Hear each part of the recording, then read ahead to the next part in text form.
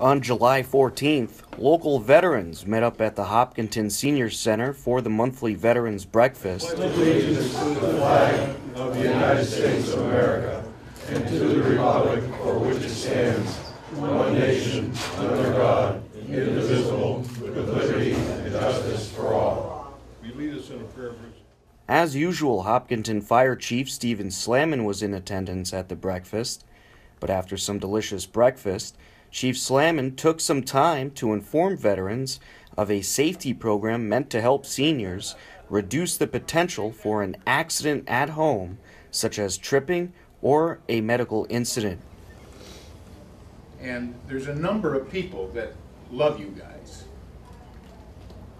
and want to ensure that you're safe. And we have someone with us today that frequently shares our breakfasts and I think has some words of wisdom that can benefit us. Chief Slaman, please. Thank you. I don't know, wisdom in front of these guys. Thank you very much. I appreciate it. I promised I'd keep it like to the 2-minute mark, so I'm shooting for it. Community risk reduction has been one of my goals as a fire chief. Instead of going out and meeting you with an ambulance or a fire truck, I want to try to get into some prevention.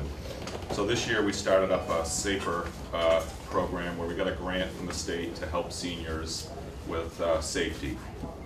The only way it really works is if I get some type of connection or partnership with you.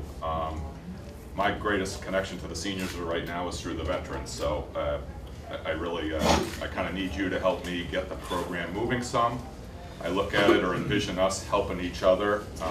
Everybody's got a lot of pride. We have in the fire service, military background, it's hard to ask for help. And I need you to try to help me kind of break that barrier down a little bit so we can kind of help each other. I don't want to be intruding in people.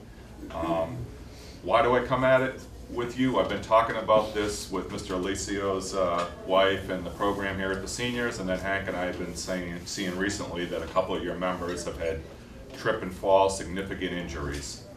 And I sit there and I say, look at what the veterans have gone through, and right now, we'll have somebody get severely injured on tripping on a carpet or a loose rail or something like that. And I want to work on seeing if I can get that part out of the way and get as many years out of everybody enjoying each other as possible. So that's kind of my goal. Education's the big thing. I'm not going to spend a lot of time trying to educate you today. The wisdom that I try to impart is if we can work together in this program, I can bring things like offer smoke detectors, carbon monoxide detectors. I can offer helping repair a railway, putting in a mat that maybe you don't trip over. We're just rolling this out. We're going to shoot for the end of the summer to really get it. I've been working with the senior center, but Hank and I have been saying all of a sudden we've had these trips recently and we want to get ahead of it.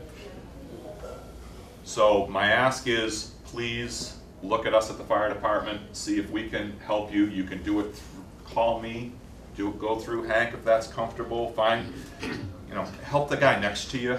Maybe make the call or invite us in. I envision me coming to your house and us just taking a peek and trying to lower some hazards. I'm not doing an inspection. I'm not writing up tickets. I'm not invading your privacy. I just want to help lower the risk if I can, and I hope that you can kind of help me with that partnership.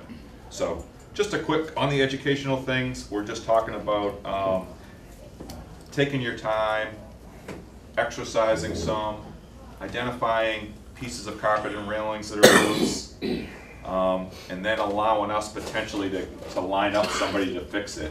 And the program is designed so that we'll cover the cost.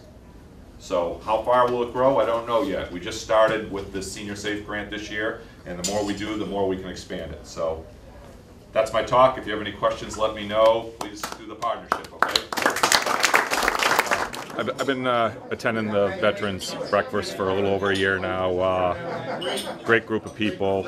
It's kind of my chance to get connected to the seniors, and the reason I talked today was we've had a few incidents of trip hazards that I get worried about the level that seniors run into with trip hazards, and these guys have lived some tough lives and they made it through a lot, and I hate to see somebody have a problem now because of a simple trip hazard that we might be able to work on.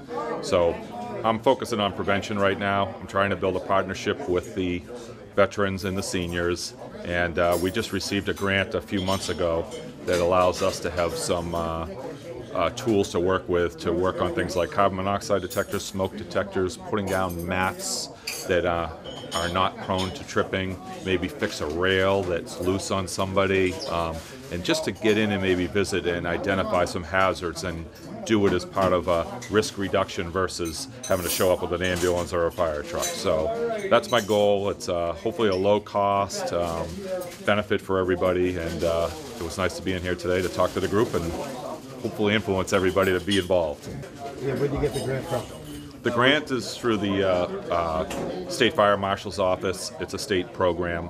They have a SAFER grant that we've used to work with young students, and that lowered deaths of children in fires by 75% over the last 20 years.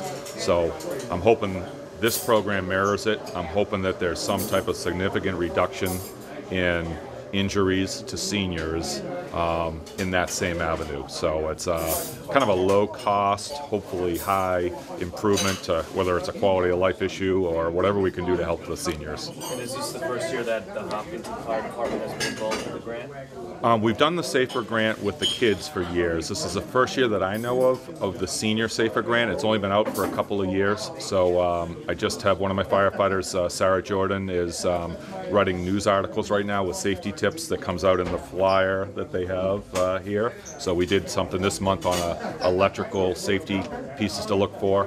And again, we're just trying to build a relationship with the seniors. I work a lot with the veterans, so that's kind of my avenue in, and see what type of results we can get over the next few years.